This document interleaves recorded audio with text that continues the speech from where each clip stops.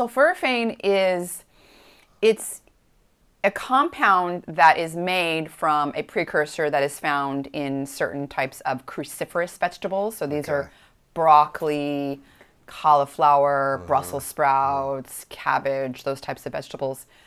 It's really, the precursor is called glucoraphanin, and when you break the plant, like by chewing it or you break the plant wall, the glucoraphanin comes in contact with an enzyme called myrosinase that breaks it down into a compound called sulforaphane.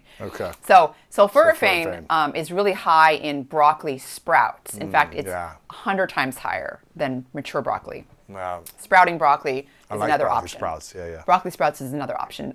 I prefer to just take a supplement that you have to find a good one. So there's a couple of good ones: Avmacol and Prostophane and Brock. They're all sort of, those are like the high quality sulforaphane supplements. But sulforaphane activates a pathway in your body called NRF2.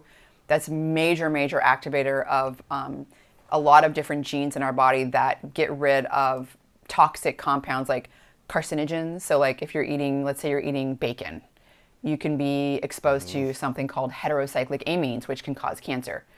Well, activating NRF2 through sulforaphane can stop your body from getting those terrible heterocyclic amines, right? Wow.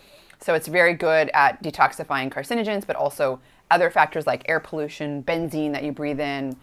I'm concerned with plastic chemicals like BPA, BPS. I think it's very good at detoxifying that because it does the same. It activates pathways that are able to take BPA and make it water soluble because you excrete a lot of BPA through your urine. So that's why I think sulforaphane is very important.